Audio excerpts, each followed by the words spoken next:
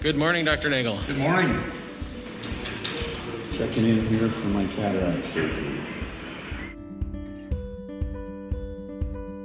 I'm getting very excited to have this done. I'm going to have laser-assisted cataract surgery using the Vivity multifocal lens.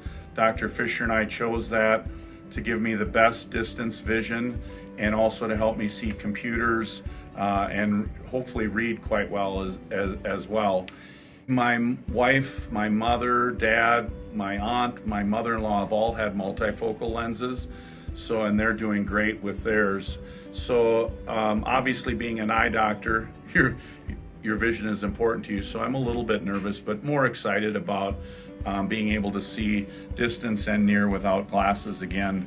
Dr. Fischer has put more Vivity lenses in people's eyes than any other surgeon in the whole state of Minnesota.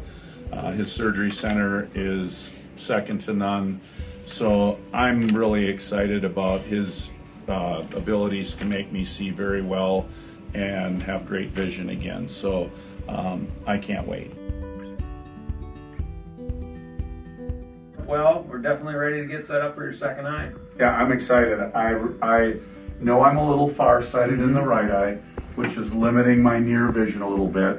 So we'll see how that goes and maybe have to tweak it a little bit with LASIK, which is one of the possible things that needed to happen. So now I'm trying to decide, do I want to make my left eye a little bit stronger for reading? And I think we've decided that we're probably going to either go with the PanOptics to give me a better near vision or possibly just leave me a little bit nearsighted in the left eye with the Vivity. Which is the nice thing with today's technology, that we have options to pursue one option on one eye, and if we feel we need to tweak it distance or up close, we've got a second option for the other eye. The experience for the first eye was amazing. I have no pain. My distance vision is incredible.